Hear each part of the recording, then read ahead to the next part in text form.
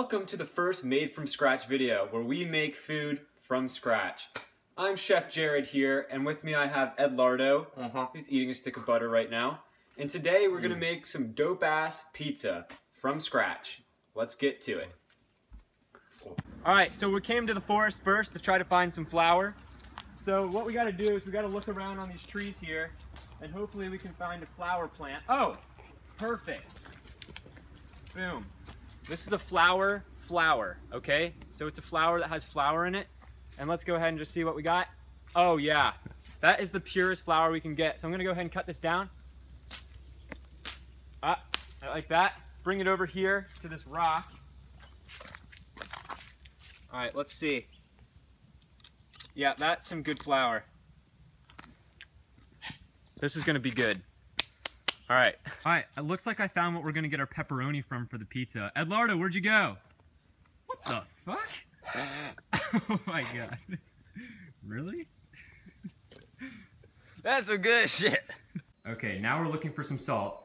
And we don't have to go outside for this one. We can just come right over here in the movie drawer. Wow, perfect. What is that? Butter flavored popcorn salt. That'll do it. Now we're on the hunt for some olives so we can make some fresh olive oil. And then so the one thing about olive plants, they grow on the mountains. Wow, those are some fresh olives. So go ahead and pluck all these, harvest them. We'll take them back to the kitchen.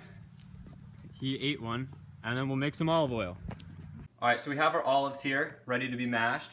So what you gotta do to make olive oil is you just gotta come in here with the masher and just mash it up. And then pretty soon, fresh olive oil. Last two ingredients we need are yeast and sugar, but we're not stupid, so we just bought those. Bam. Now we can make some crust. All right, so now we've gathered all of our ingredients. We got the salt, the olive oil, the yeast, the flour, we got some water, and we got the sugar. Now it's time to come over here and put it all in this bowl. So you just kind of measure it out by feel. So we're gonna put about that much salt in there. Scrape the oil in here, like that. Add your flour. Boom, make sure you really get those fingers in there. And if you want, you can just add the whole flour, that's fine. Put all your yeast in there, like that. Then you're gonna get some sugar. Really just get in there with the sugar. Doesn't need to be white sugar. Brown sugar's healthier anyways. And last but not least, put your water in there, give it a little shake, and then just let it sit. All right, so we also need to really just mix this stuff in. So just gonna go ahead and mix it until it looks nice and doughy, like that. All right, now it's time to put the dough on the pan. So really just get in there and just mush it down like so. And then you kind of want to just spread it out. Fill up really all the cracks here. Try to scrape it off your hands a bit. And that's looking pretty tasty already. All right, next we got to put the sauce and cheese on. So just really just dump it on there. Oh yeah, a whole can, huh? And then cheese, really important. Mexican cheese too. Imported from Mexico. Of course.